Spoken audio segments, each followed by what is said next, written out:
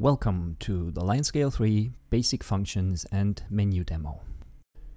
In this demo, I will not cover the LineScale-3 onboard logging function and any of these icons which are related to logging.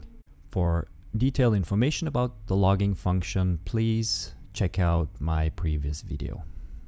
The LineScale-3 can operate in 4 different scan speeds: 40 Hz, 640 Hz, 1280 Hz, and 10 Hz. The LineScale-3 has 2 operation modes, absolute and relative.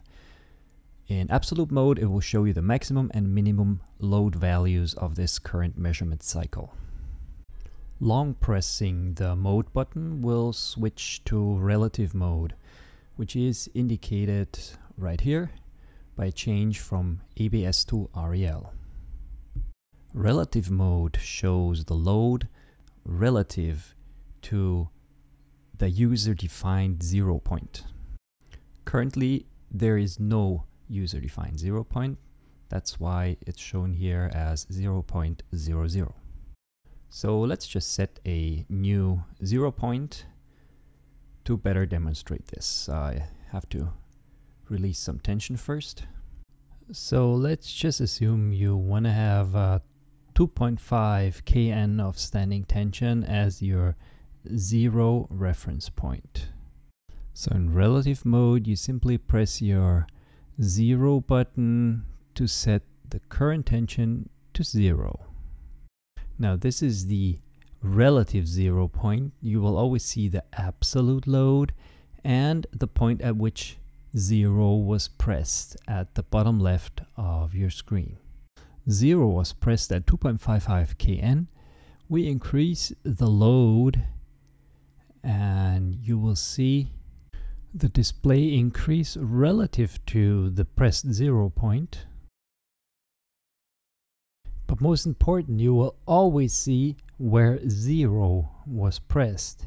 To get a reference where we're at, let's zoom out and check the calibrated scale. We're at a true load of 593 kilonewtons, which is referenced here at the ABS value. ABS will always show you the real true load of the LineScale-3. 0 will show you the point at which absolute load 0 was pressed. If we decrease the load below the 0 value, the line scale will show a negative value. Current true load is 1.29 kilonewtons, which is referenced right here. And the 0 was pressed at 2.5 kilonewton. Therefore, we have a negative value of 1.22 kilonewton. So if we switch back to absolute mode now, pressing mode button for 2 seconds, we can again see the ABS icon for the absolute mode. And the LS3 display correlates with the tensile machine again. Peak mode. To have the LineScale-3 lock at the highest load level registered, you long press the peak button and we'll see the peak mode indicator. The current real load is always displayed here. The highest load since key pressed will be freezed here. Example, we increase to 3 kilonewton and we drop back to 1.2. The current value is shown here and the peak value is shown right here. Let's disable peak mode by long pressing the peak button. Short pressing this button will toggle between the 3 supported units: kilonewton, kilogram force, and pounds force. The line scale will also convert all the secondary displayed units, like the maximum and minimum values or the trigger start and stop values for the log, to this selected unit. Now before we get to the menu functions, I'd like to mention the LineScale's onboard temperature sensor, which will give you a temperature reading of the inside of the LineScale device. Now this is the LineScale-3 battery saving mode. The display is blanked except for intermittent time displays. Unlike backlit LCD displays as this one, OLED displays draw power for every displayed pixel. So in order to preserve battery life, we simply blank the display after a user set amount of time. Pressing any button will wake up the LineScale-3. Of course, logging and Bluetooth activity will stay active in energy save mode. Now for the LineScale-3 menu stuff. First of all, when you turn on the LineScale, it will show you date and time. You should always double check with this to ensure your log files are date stamped correctly. Okay, now long press the menu button. You will have the current date, the firmware version, and the current time at the top of the main menu.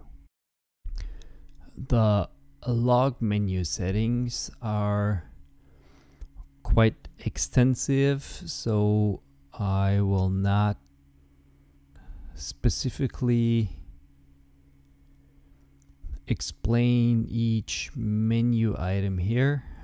You can check these at my previous video if you're into logging. Then we have the date and time menu. We have two different date formats, the European and the US version, which you can select to your personal preference. You can always see the way the date is displayed right here in the menu after you select the format. Of course, you can also set the date and time in this menu.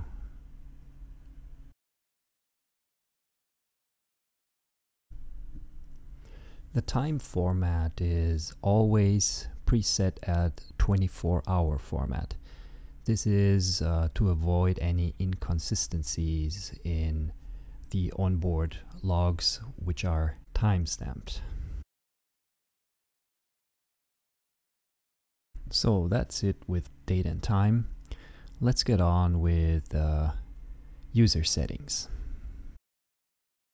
Auto power off is a function which will power off the LineScale-3 after a specific amount of time, after the last button has been pressed or after the last load change has been registered.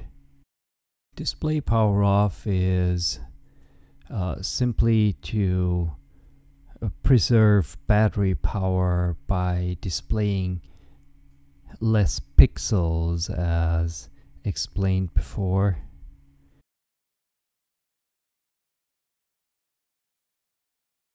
Auto zero tracking is, well, let's say a kind of a geek function that I will explain in detail in one of the geek videos soon to come.